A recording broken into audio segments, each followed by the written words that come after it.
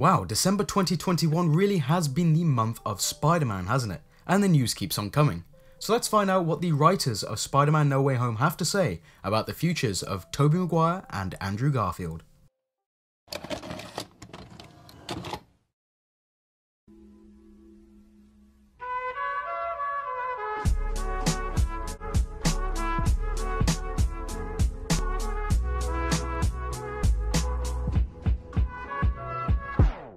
Spider-Man No Way Home is filled with surprises and significant moments, but many would agree that Tobey Maguire and Andrew Garfield's return to the Marvel landscape and the role of Spider-Man top the list.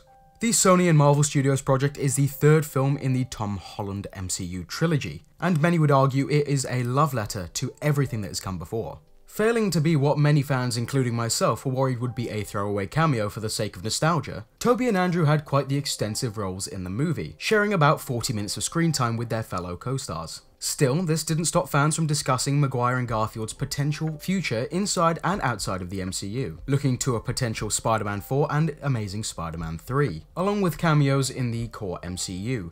Spider-Man No Way Home writers Erik Sommers and McKenna sat down with Variety to tease their hopes for the future of Tobey and Andrew's respective web-slingers after the MCU threequel. McKenna first admitted that he would love to see more of their journey, confirming that a post-credit scene which would have teased Maguire and Garfield's Marvel cinematic future was considered, saying, "I would hope so. I would love to see more of their journey. We even talked about, oh, we could do a post-credit tag with this one, we could do a tag with that one." Now, of course, it would have been interesting to see a post-credits tag that teased the fates of the two Marvel heroes, but it looks like further discussion behind the scenes might have pushed that back.